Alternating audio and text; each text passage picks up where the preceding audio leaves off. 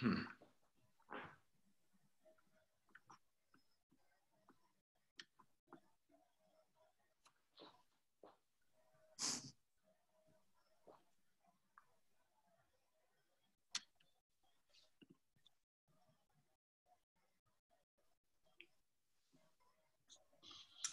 to everybody who is joining. I'm just going to wait a few more seconds just to give people the chance to tune in on Facebook and on the Zoom, and then we're going to get started.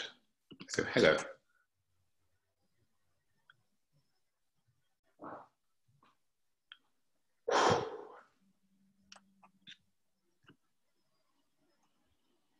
Okay, so I think now is a great time to start with the introductions. Welcome everybody to Africa Fashion Week London's Masterclass series. Today is the final Masterclass in this series. If you've been following Africa Fashion Week for the past month, for the month of June into July, you would have seen loads of interesting things happening, loads of interesting talks, panel discussions from people in the creative industry, designers, people in fashion tech. And so it's been a really, really interesting series. I moderated, I think, about 4 talks, and they've been so insightful, you know, so much knowledge was shared. And so for today, for the final talk, we have an extra special guest who, well, a guest, but also technically not a guest because this is her home. This is, you know, this is her brainchild. She founded this. So I'm just going to tell you a little bit about her for those who don't know. And then I'm going to hand over to her to talk to you a bit about her career and what she's done. So please welcome Princess Ronke Ademiluyi. She is the founder of Africa Fashion Week London and Africa Fashion Week Nigeria. She was born in London to a scion of the Nigerian royal family. She is the great-granddaughter of the late Oni Ajagun Ademiluyi, the king of the Ife Kingdom in southwest Nigeria. She is a graduate of law from Thames Valley University in London, and Princess Ronke founded Africa Fashion Week London in 2011. She was fueled by the lack of retail space, production factories and startup funds, and how it was hindering the growth of the potential billion-dollar African fashion industry. She is on a continuous mission to bring African fashion to the forefront of the global fashion world. AFWL has now acquired global recognition and has become a platform where almost 1,000 African and African-inspired designers have shown their collections in London. So welcome to AFWL's Masterclass, Princess Ronke. Thank you very much, Eniafe. So this is the second time I'm seeing you this week. Yeah, so we did a little teaser yesterday on Instagram Live, just to kind of introduce people to the topic of conversation, and you shared a little bit about your journey there. So today's, you know, we're ready for the main event. So today you're going to be speaking to us about what led you to start Africa Fashion Week London, the journey so far, how you were able to turn that idea into a reality. You're going to tell us, I think, a bit about the challenges that you faced, as well as your successes and your milestones. And then I think towards the end, you'll talk a little bit about, you know, your plans for the future and your advice for young creatives who are wanting to set up something similar. So just before I hand over to you, I want to just ask you, obviously, you know, we've been in lockdown, most of us, and we've been dealing with the whole, you know, coronavirus pandemic. How have the past few months been for you, and how have you sort of spent that time? Past few months, so I came into London in March, and then I got stuck in London, you know, and I've been here since, relaxing, adapting to change, moving a lot of our activities from offline to online, and also spending time with my daughter. So that's what I've been doing so far. And also you've taken up some writing lessons as well. That's great. Yeah, so loads of people have taken the opportunity to learn something new or to learn a new skill. I took up design, actually. That was something that I hadn't done before. So I've started doing some like graphic design and things like that. So without further ado, I'm going to hand over to you to deliver your session, and then I will come back later for the Q&A at the end. So just to everybody who's watching live on the Zoom and on Facebook, if you have any questions, feel free to drop them in the chat as the talk goes on, and then I'll I'll collate them from my end and then kind of bring them back at the end.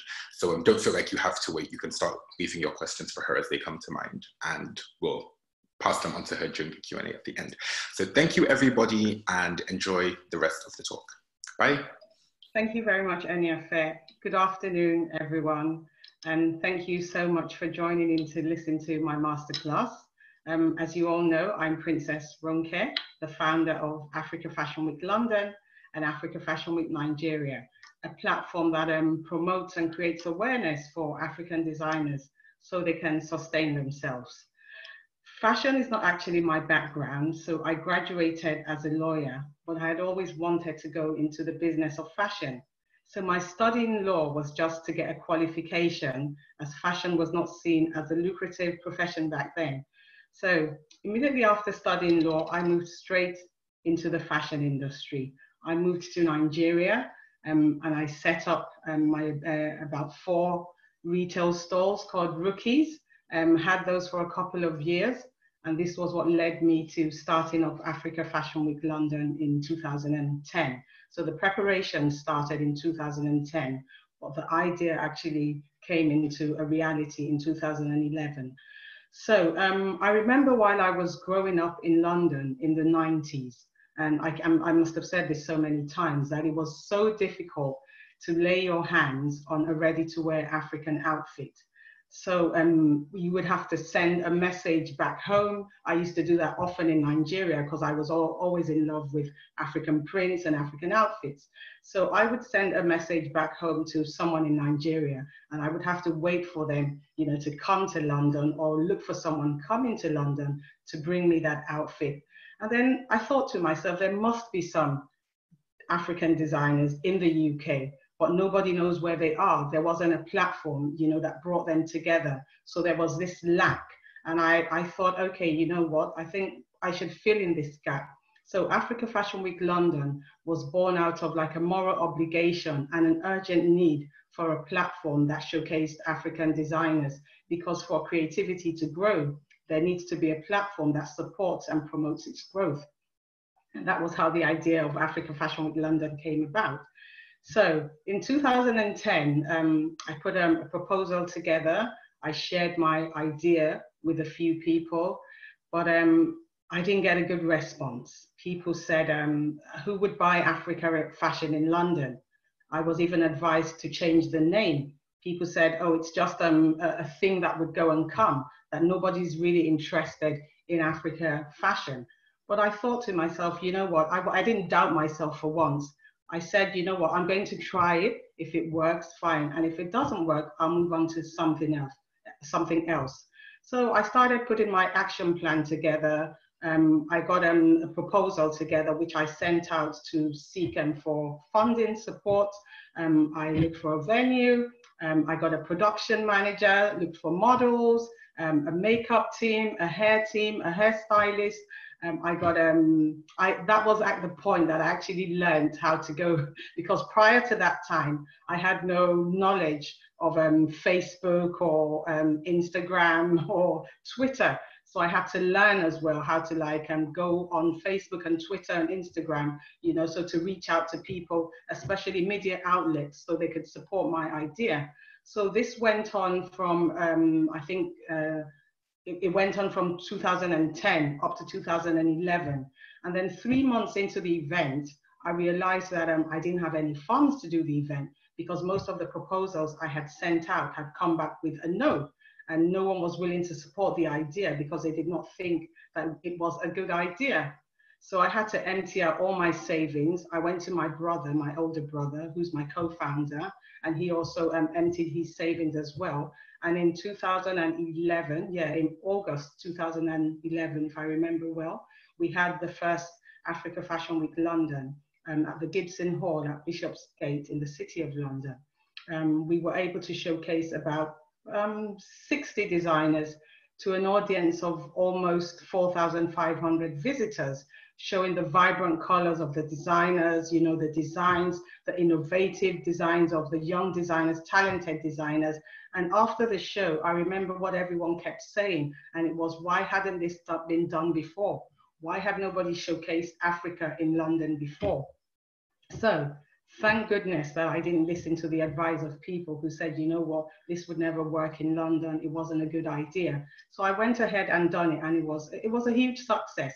And from off the back of Africa Fashion Week London 2011, a lot of fashion weeks, a lot of Africa Fashion Weeks have now grown around the world, because from the success of our event, it influenced the growth of a lot of fashion weeks, a lot of Africa Fashion Weeks in major cities around the world. I remember when we had our 2012 event during the Olympics, it was a huge turnout, loads of different communities, because everyone converged in London then to come and watch the Olympics. So we had different communities, different countries come and experience what Africa fashion was all about. So Africa Fashion has given, Africa Fashion Week London has been able to create opportunities, you know, for young talented designers.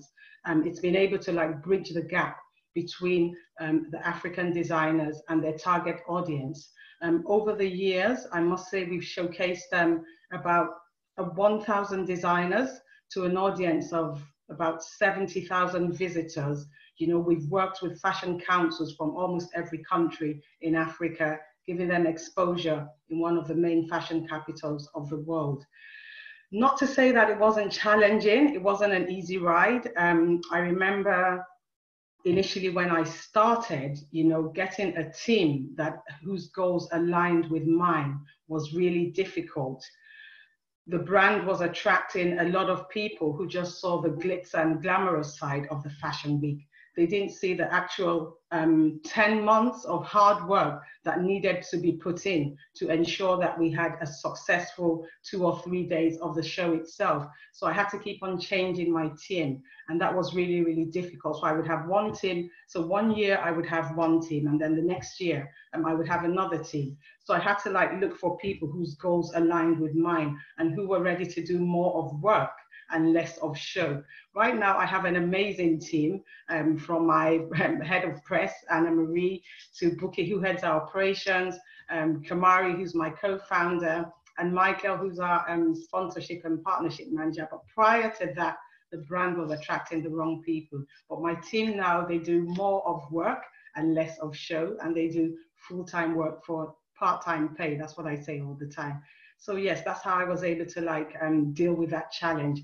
Another challenge that I faced was, you know, I got so caught up in the passion side of the fashion, because like I said, while I was growing up, I had always been interested in the business of fashion. So I got so caught up in that I wasn't able to identify the revenue streams that could come out of the platform.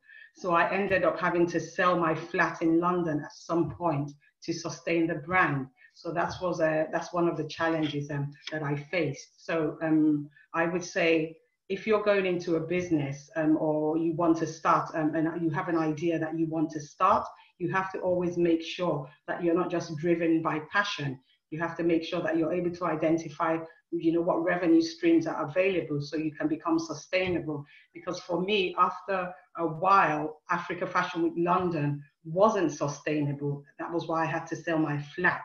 But now I've been able to identify, you know, various revenue streams that can keep the brand going on and on and on. The growth of Africa Fashion Week has been amazing, and the success. We're the only ones who do what we do in the UK. We've been around for 10 years now. Yes, we were going to celebrate our 10th anniversary this year, but due to COVID, we've moved most of our activities have been moved from online to offline at the moment. So what else can I say about Africa Fashion Week? It's an amazing platform. It's a good platform that designers use. We've had 10 years of consistency. We support African and BAME designers. We work a lot with students who use that opportunity to showcase their works and their talents at Africa Fashion Week. We work with fashion councils all over Africa who want to use our platform to showcase their young creatives in the UK. And we work with universities and colleges as well. And we've also established a sister brand in Nigeria called Africa Fashion Week Nigeria. to give equally talented designers the means, the support to showcase themselves, because they can't afford to come to London to showcase at Africa Fashion Week London. So that's my story about Africa Fashion Week in London. A little bit of advice that I can give young people or whoever wants to venture into creating a brand and making a success out of it. And these will be some of the lessons that I have learned. When you start with an idea, even if someone else has a similar idea, it indicates that your vibration is high. So don't be put off, just go ahead and do what you have to do. Also identify the problems that your idea can solve. With Africa Fashion Week London, we knew that there was a gap in the industry and the designers needed a platform. The African and the BAME designers needed a platform that could enable them to showcase their creativity and talent. And with that, I was able to identify the problem that Africa Fashion Week could solve. And you also have to have clarity on what your clients want. With Africa Fashion Week London, we knew that the designers needed a platform. We were very, very clear because we did a bit of a survey as well. When I started, I was able to talk to designers before the event in 2011, and I was sure that that platform was needed. It's also important to put an action plan together. So after I conceived the idea of having an Africa Fashion Week in London, I was able to put an action plan together, the type of venue I wanted. I reached out to designers, I reached out to various media houses, I reached out to a production company, a technical production company, a styling team, a hair team, a makeup team. So I was able to put that action plan together, and that really helped. It's also, it's really, really important that you work with your gut feeling. So if you know that this idea is going to work, don't be discouraged, just go ahead with it. You might also have so many dreams for your idea, but be clear where you want to go. So you must be able to identify your short-term and your long-term goals. That's very, very important that you don't get carried away. With Africa Fashion Week London, I knew that at some point we were going to go into providing solutions for the various challenges that African designers and the African fashion industry was facing. I knew that we wanted to go into education, which is what we're doing now with Henley's Business School and Parsons Design School, New York. But when I started, I made sure that I started with showcasing African designers. That's what I started with. So I didn't get carried away with so many things. I didn't get carried away with, okay, I want to do this, I want to do that. So you have to make sure that your goals are not just inspirational, but they're attainable as well. You must be able to make sure that you can attain whatever you want to do. And I was able to do that with Africa Fashion Week. You must also identify your revenue stream. That is important so that you can become sustainable to yourself and so that your brand can become sustainable. It's important. Like I mentioned earlier on, I got so carried away with passion because sometimes when passion kicks in, we fail to see the business side of things. And that was what happened to me. I got so carried away with passion that I wasn't able to identify the various revenue streams that Africa Fashion Week London had. And it wasn't until I sold my flat, to sustain the brand that I had to take a step back and rethink and start looking at, the revenue side of things. So I was able to do that as well. It's also important that you tap into your connections. Connections are very important. I remember when when we decided to branch out and start Africa Fashion Week Nigeria, I reached out to so many people, and Eniafe's dad was very, very helpful, in connecting me with people, having meetings with me, directing me on where to go. So he was very, very important, in establishing Africa Fashion Week Nigeria. Collaborations as well is another thing that I was able to do, because there's this saying, there's this African saying is that when you go fast, you go alone. But when you want to go far, you go with people. And collaborations, if you collaborate, what it would help you do is, it would it would expand your horizons. It would allow you to have a wider reach. And that is what we have done with Africa Fashion Week London. We have so many partnerships and collaborations for the education part. At the moment, we've collaborated with Henley's Business School UK and Parsons Design School New York, to deliver our online course. We've also we were partners with the British Council. We partners with the Mayor of London's Africa in London initiative. We're part of their advisory board. So that's my advice for you. The future for Africa Fashion Week London. We all know that the situation of COVID has allowed a lot of organizations, if not all organizations, and even individuals as well, to take a step back and to see how they can adapt to change. And what we have done is we've moved all of our activities from offline to online. So we are now going digital with most of our things. We started with our webinars, which was a huge success. Our masterclasses as well, thanks to our speakers, was really, really on point. Our online courses, which started on the 29th of June and is still running, until I think the 6th of July, and which will have another one after that, is ongoing. And we're in the process of building a virtual platform so our designers can continue to do what they do best and even continue to sustain themselves in this difficult time of COVID. So that's my story on Africa Fashion Week London. Eniafe, I'm going to hand back to you now. See if you have any questions. Eniafe, are you there? Hello, I'm here. Okay. So thank you so much for telling your story and telling us about your journey. I was listening oh, tell me more, like it was really, really interesting. One thing that I noted down was how you said that when you started, people were, saying, well, who would buy African fashion anyway? Who cares about this?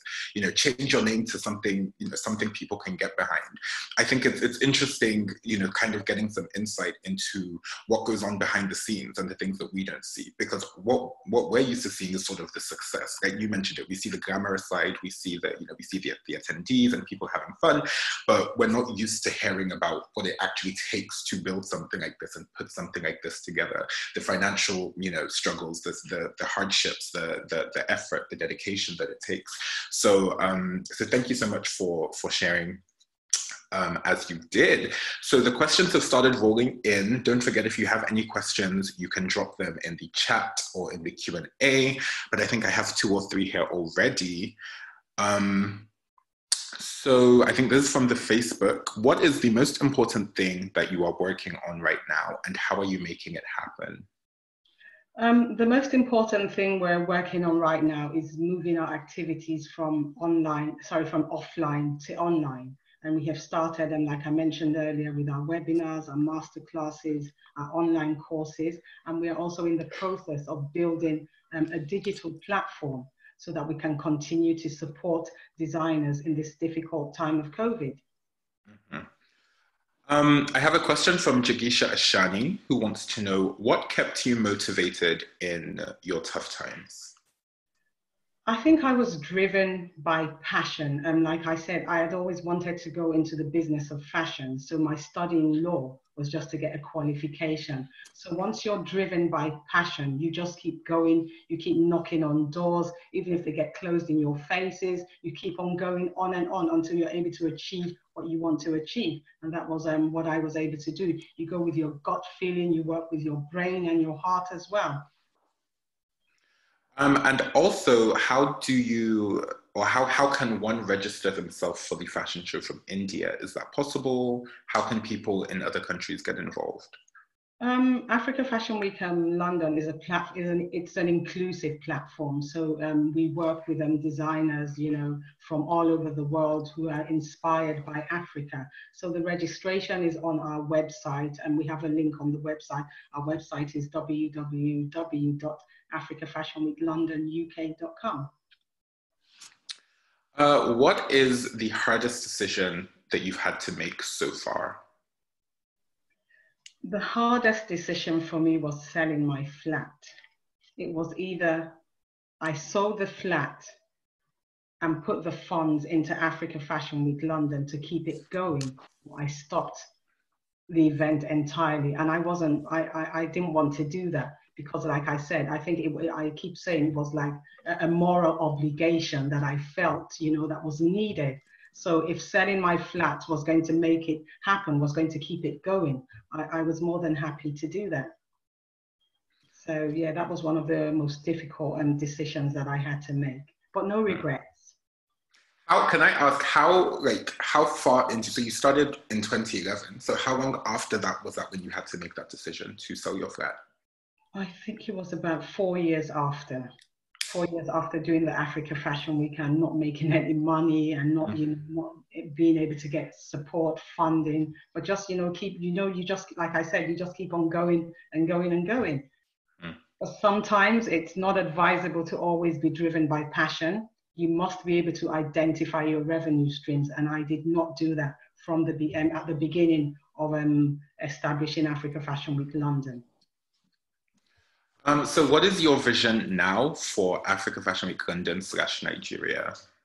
My vision is for us to continue to support the designers that we support. My vision is for us to be able to help them, become sustainable brands, to be able to identify manufacturing hubs that can, take small orders from the designers, to be able to identify, link them with textile making industries that can, take small orders off them as well. Because at the moment, nothing really, nothing caters for that audience where they want to make small orders. I remember I had, I think it was in 2015 or 16, a brand, one of our brands called Victoria Grace, and she showcased at Africa Fashion Week London in the Olympia. And I think Anthropology, if I remember, came and they wanted to place orders, massive orders from her. I think they wanted 1,000 pieces from each piece that she showcased in the runway, but she didn't have the ability to do that. She didn't have the support, the financial support or financial backing to be able to do that. And because of that, she lost out on that order, that opportunity. So, being able to identify the challenges that our designers face, and also, providing solutions for them as well. And especially the young graduates in London here as well, when they graduate, so that the young fashion graduates, identifying opportunities for them so they can actually, focus on that fashion career that they, that they studied, rather than diversifying and going into different things because they're not making money. So that's one of that's one of our main visions at African Fashion Week London. That actually leads us quite nicely into the next question, which is, for people who have just graduated, how do you suggest we take our career path? For people who have just graduated, we're working on what do I call it? We're working on something where we want to work with young graduates, to be able to take them on a long career path, so they don't diversify into something else. We know we've worked with a few students from universities here in London, a few BAME students. We've showcased them at Africa Fashion Week London. But right now we're working with some universities, to be able to identify the challenges that the students have after graduating, that the fashion students have, that can take them into like a full career path in fashion. So it's something we're working on at the moment. We haven't quite identified it yet, but we are on the path to being able to identify that and, provide a solution to that. So I really like this next question. What does culture mean to you, and how do you ensure that this culture is maintained with everyone at AFWL? Okay, so at AFWL, we promote the culture of the fashion, the fashion side of the culture, of the African culture. So we know that Africa is a continent, with about 54 different countries.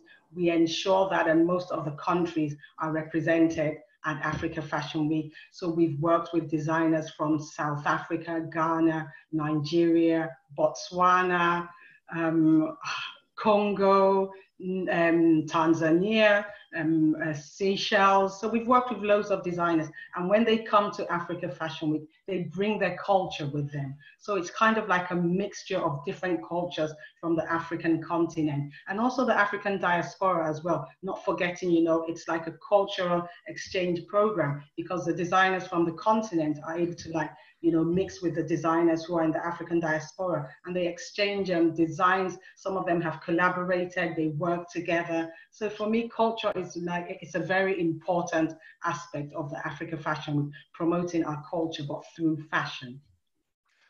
I think there's a lot of truth to that actually, because I was at Africa Fashion Week London for the first time in 2019, and I remember that a lot of the people I met there were people who, you know, they're Nigerian or Ghanaian or from one African country or the other, but who maybe have never really been there or have never really experienced that side of their culture, and so AFWL was, you know, for them was really a place where, in some cases for the first time or for the first time in a long time, they were really able to experience, you know, their culture in an innovative way, you know, through fashion, experiencing the food. So is there, you know, to you, like a kind of, I don't know if benefit is the word, or something, is it something you kind of appreciate, the value that this has to people in the diaspora who are kind of looking to connect with their roots and with their heritage a bit more, given that there are so few opportunities for them to do that?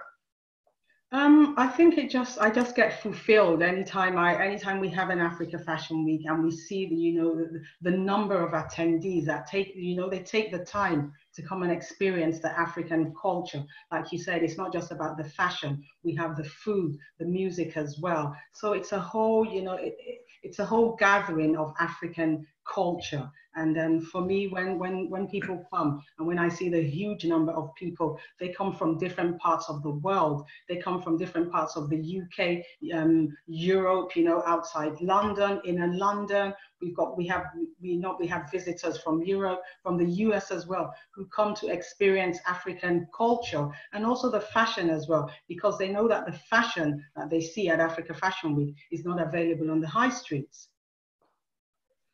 Very true. So the next question, how do you build and develop talent and elevate people to be at their very best? Like I mentioned earlier, Africa Fashion Week is an inclusive platform. Over the years, I think we must have worked with about 400 BAME models. You know, most of them, it's always their first time of, you know, being on the catwalk. So we do our model casting, we encourage them, and that's one way that we use the Africa Fashion Week London to promote young creative talent. It's open to everyone. You don't have to be African to be able to, like, be on the catwalk and be a model for us at Africa Fashion Week London. So that's one way we promote creative talents. We also work with young volunteers as well within the creative industry during the Fashion Week. I think sometimes we have up to about 100 young volunteers who are interested in the fashion industry that we work with as well.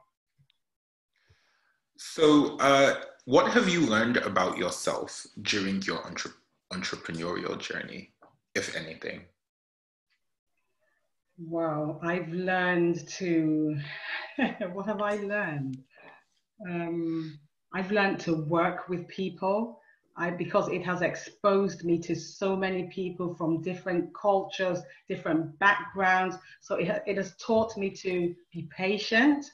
It has taught me how to work with people. It has taught me to appreciate people as well, you know, and it's an ongoing thing. I'm still learning, you know, we're not at our peak yet. Yes, we're 10 years, but we're still learning so much, you know, there's still so much we can do. There's still many challenges that our designers face that we need to provide solutions for. So I'm still learning. It's a learning curve for me, but I enjoy it. Is there anything that you would do differently now that maybe you did earlier on, that if you could kind of go back and retroactively change it, you would? I would have sold my flat if I had the opportunity. But yes, maybe I would have identified the revenue streams of, you know, the potential revenue streams of Africa Fashion Week, you know, at the beginning. maybe I wouldn't have gotten carried away in the passion side of Africa Fashion Week. So yeah, that's one thing I would have done differently. But aside from that, I'm content, and I appreciate everyone, including yourself. And I mentioned your dad as well when I was going to start Africa Fashion Week Nigeria. The support that he put behind me and the brand. He calls me his aburo, and I call him my egbon. So yeah. So I have a question from Abi Kazim. What do your days typically look like during the lead up to AFW London and Nigeria? Oh, wow, manic. I'm sure you've been a part of it, Eddie. It's manic, but I call it organized chaos. So it's chaotic, but it's very organized. So we're not pulling out each other's hairs or beating each other up, no, but it is so stressful. But I think we've managed that over the years, so we kind of know what to expect. So we have a Bible for Africa Fashion Week. We know what to do at what time. So yes. So I have a question from Double Nine Radio. There are a lot of amazing fashion designers in Nigeria and in Africa, but they seem to lack opportunities to showcase their work. So how does AFWL plan to help those undiscovered talents? We started with the Africa Fashion Week Nigeria, which was a platform that was created for talented designers, but don't have the means to travel to London for the Africa Fashion Week London. We intend to go on a road show at some point. We were planning that this year before the outbreak of COVID. So the plan was to do a road show across Africa and identify, talents, every year, and see how we could, support them in creating awareness and, maybe showcasing them at Africa Fashion Week London as well, with the support of our sponsors.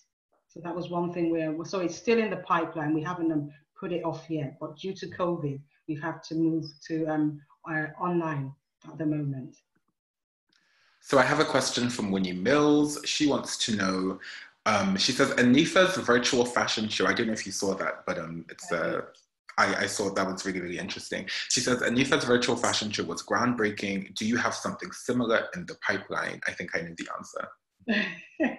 Yes, we do. Like I mentioned earlier, we're in the process of building our virtual platform. So designers from across the world do not need to travel. They would not need to travel to London anymore to showcase at Africa Fashion Week London. But we're in the process of building it, and we hope to launch it soon, fingers crossed. Do you encourage colleges approaching you from overseas? Oh, yes, we do. We've worked with universities in London here, and we are definitely open to working with colleges and universities in Africa and overseas as well, wherever they are. Yes, we are. Our aim is to use the Africa Fashion Week platform to promote, to influence a lot of fashion around the world as much as we can. So we're open to collaborations, all the way. So I have a question here about the Black Lives Matter movement, and more specifically, how AFWL is supporting the Black Lives Matter movement. But I want to kind of just expand that to also, do you have any thoughts yourself about, the things that we've seen happening in the past few weeks and the conversations around, Black people in other parts of the world? What we're doing, so let me start by telling you what we're doing with Africa Fashion Week London. We are using our platform, to showcase Black excellence in London.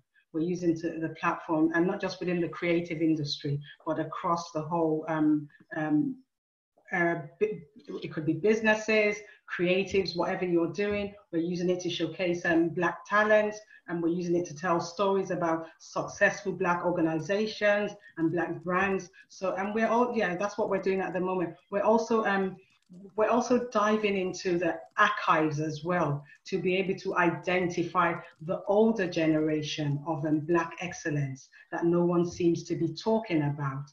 The seamstresses, the tailors who've worked in Savile Row before, we don't know where they are. So we're trying to dig them up to see where they are so they can be an inspiration to the younger generation. So that's one thing we're doing at the moment. We're trying to discover and showcase Black excellence around the UK. So I have a question from Tenny Ademiluyi. How do you help new designers to meet up with producers that will take small orders? And can you explain the process a little bit? Okay, one of the master classes we had was with Abisade, who owns a production hub in Nigeria. So what we do is we link designers with production hubs that can take small orders. I think I mentioned it earlier on that one of the challenges that some of our designers face is not being able to keep up with the big orders because they don't have the financial backing. So we started to work with production and manufacturing hubs that can take small orders from designers, you know, so that at least the designers can sustain themselves, sustain their brands when they have orders to produce. So that's one thing we're doing at the moment as well. So if there are any designers out there who want to, you know, who have small orders and are not able to identify production factories that can make them, we do have a couple within our network that we can connect them with. What was the amount that you initially required to start your dream? What was the amount?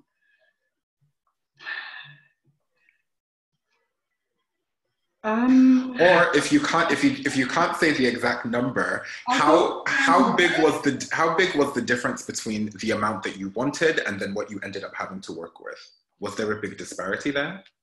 No, because the amount that I wanted, I ensured that I got it. So, like I said, I had to empty my savings. The first Africa Fashion Week London, I wanted to do it. I wanted it to be like of a certain standard. So I was willing to put everything into it. The venue, our first venue that we had was at Bishopsgate in the City of London. Our second venue was Spitalfields. Our third venue, we were at the Old Truman Brewery, and then we moved to the Olympia. So we've always made sure that we've had like prestigious venues, you know, because that really, really impacts on the type of audience and the people who attend Africa Fashion Week as well.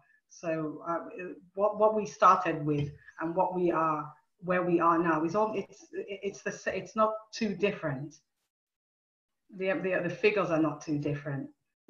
That's good to hear. It's good, and because it's true. Like when you have your vision and you want it to be of a certain standard, like you almost won't be willing to accept less than that. Like I feel like you're probably the type of person who you would rather not do it, or you'd rather wait till next year or something like that until you can fulfill the vision, you know, perfectly. So if there are any more questions, please do drop them now. If not, this might be the last one. Before we let you all go, I have a question from Andrea Rose Clark, who wants to know, as a creative, I struggle writing a proposal so that I can attract supporters. What do backers need to see beyond just the passion of your vision?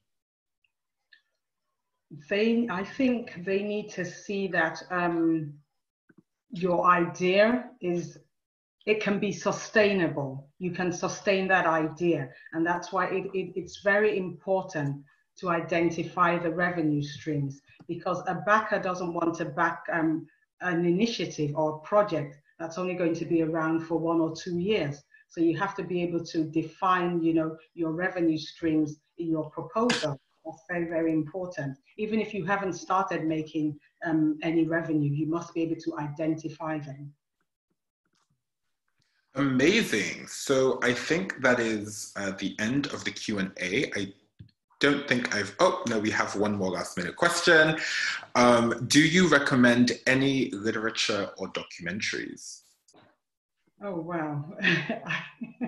Not off the top of my head. Like I said, I'm starting to learn about the history. I'm starting to learn about how to write, you know, so off the top of my head, nothing at the moment. But I'm starting to learn about the history of African fashion, from the head wraps, you know, to the Victorian dresses that our ancestors used to wear as well. And I know that the African continent has 3,000 tribes, and each tribe has its own culture of fashion. So that's something I'm learning at the moment.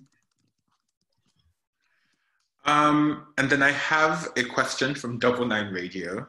They say it would be a pleasure to have Princess spare a few minutes to a live audience on our platform. How could we make this happen?